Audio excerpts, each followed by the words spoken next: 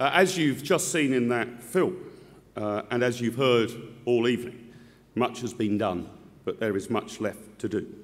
Indeed, in many areas of our life, the state has grown, and the IEA again needs to challenge established wisdom. It is now widely accepted that the state has no comparative advantage in owning and running the car industry, the telephone and computer industry, and even travel agents.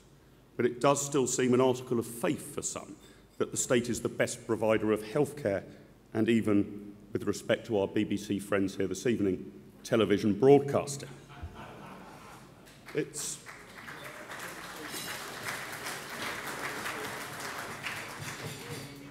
It's hard to be sanguine about a situation, for example, in which our total welfare bill, including pensions, costs about £10,000 per household per annum in Britain, but in which poverty has not been eliminated.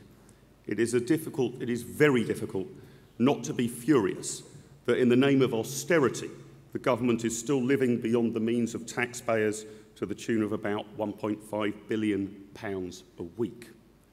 As the famous saying goes, if you can keep your head while all around you are losing theirs, then you probably haven't grasped the gravity of the situation. This is in part why we have launched the Paragon Initiative in our Diamond Jubilee year. Not to panic, not to lose our head, but to address these substantial problems. A paragon is a flawless, perfect diamond, and that's why we're announcing this initiative in our Diamond Jubilee year. And so over the next few years, we will produce research, run events, and carry out an outreach programme to map a way to a Britain in which the state does much, much less, and civil society, ordinary men and women, have much, much more power.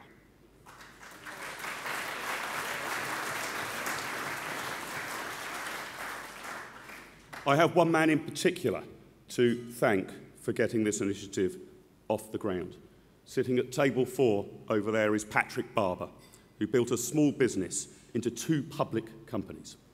He brought the concept of this initiative to the IEA, an institute he has generously supported for many years. He is now working with us to turn that concept into reality, and we are enormously grateful, Patrick, for your financial support, your time, and your intellectual inspiration. Thank you very much.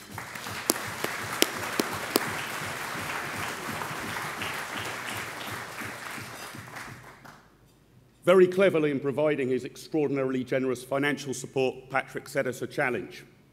For every pound he gives us, we have to match it. So I'll say once again, don't clap, just throw money. In terms of who we want to influence everybody. It was Woodrow Wilson who once famously remarked, "A Conservative politician is someone who sits and thinks, but mainly just sits."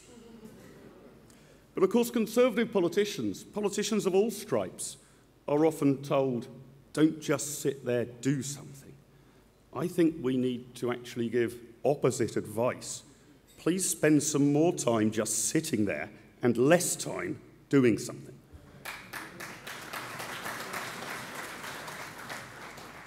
The IEA's role, in part, is to make sure that politicians of all stripes and opinion formers right across society do some real thinking when they find the time to sit, rather than to hurriedly legislate and regulate. And in the importance of thinking about policy and ideas, I'm going to finish by paraphrasing Bertrand Russell. Men fear thinking as they fear nothing else on earth, more than ruin, more even than death. Thinking is subversive and revolutionary, destructive and terrible. Thinking is merciless to privilege, established institutions and comfortable habits. Those who think look into the pit of hell and are not afraid. Thinking is great and swift and free, the light of the world and the chief glory of mankind. Here's to 60 more years of rigorous thinking. and of making sure the IEA's thinking changes the world in which we live. Thank you all for coming this evening. Keep the faith, keep arguing the case, but most of all, keep thinking. Enjoy the rest of your night.